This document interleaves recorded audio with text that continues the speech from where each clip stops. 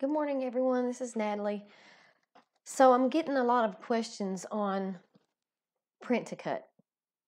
How do I do a print to cut? How do I change a print to cut? A lot of people will get files and they'll buy them or they'll download them and get them into Cricut Design Space, try to make them just on vinyl, just to cut it out of vinyl or whatever. And then they wind up getting these messages when they make it, when they click make it. First of all, they notice right away that there's this box. And when you see that box, you automatically are going to know that's a print to cut file. But you can change that. And I'm going to show you how. It's real simple.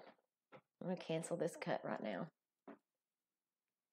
You're going to click on your image and make sure it's selected. And then up here at line type, this first line type here, it's in the upper left-hand side of your canvas screen.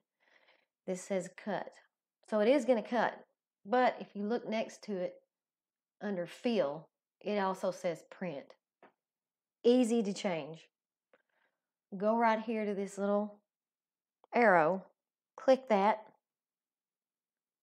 and select no fill. That just changes it.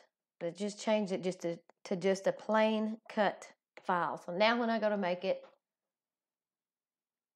you don't see the black box, and it's not going to take you through trying to find a printer to send it to. So it's just a plain cut file. And that's how you do it. If you guys have any questions on this, feel free to ask me and I'll answer them as soon as I can. Y'all have a good day.